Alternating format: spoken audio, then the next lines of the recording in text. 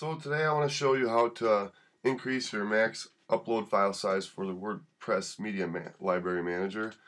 If you're using Godaddy cPanel Linux hosting. First I just want to show you that my media library has an upload limit of 2 megabytes right now. So the max upload is 2 megabytes. So what I want to do is go into cPanel here and then go down to select the PHP version right here. Once you get there, go to switch to PHP options here. And then you'll see here a post max size of 8 megabytes. And I'm going to change that to 32 megabytes. And the upload max file size of 2 megabytes, which I'm going to change to 32 megabytes as well. Hit save.